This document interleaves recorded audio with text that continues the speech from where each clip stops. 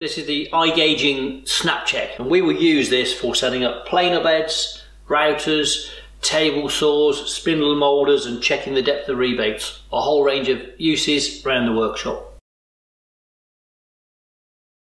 What we have basically is 3 magnets in the base, so we can put it down to any metal surface. We've got a plunge bar which is actually on a spring. This can go past the base down by over 7mm, and it can lift up to over 50mm. We can change it from millimeters to inches to fractions. The snap check is IP54, so that's going to be great for keeping dust and moisture out of this clever bit of kit.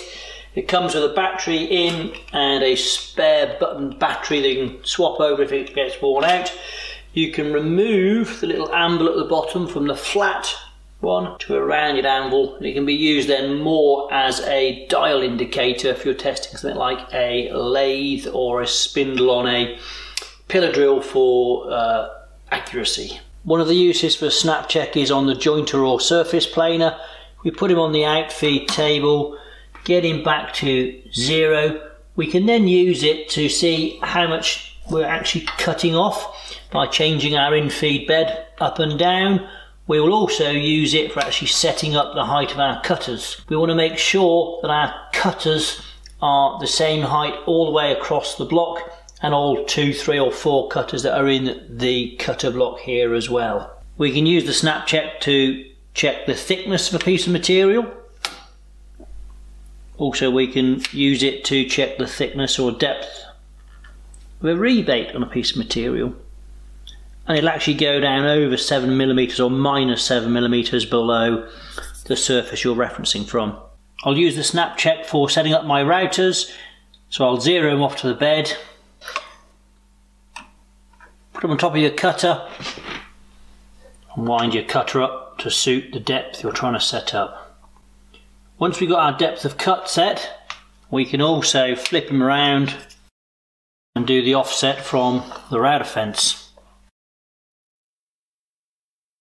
The snap check's really good at setting up the spindle moulder. There's a large clearance area in here, so we can go for some quite large cutter blocks. Plunge him on. That's now telling us the depth of cut, and we can make any fine adjustments to the exact depth we're trying to achieve. On the spindle moulder we can also set the depth of cut, but if you do this you may not be able to see the screen. If we undo the screw, we can take the plunge bar off, swap him around so he's left and right handed, reattach him on,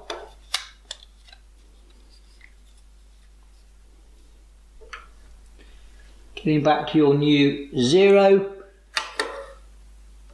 top of your cutter block, and then we can adjust him whatever what height we're trying to produce.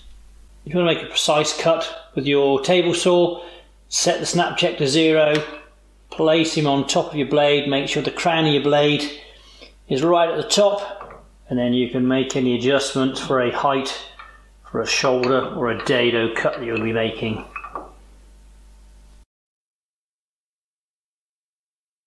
We can also use them on our hand plane for checking how much we're going to cut off. Set him to 0 on your back sole, put him on the blade and adjust your blade out. Now we know, 0.15 a mil.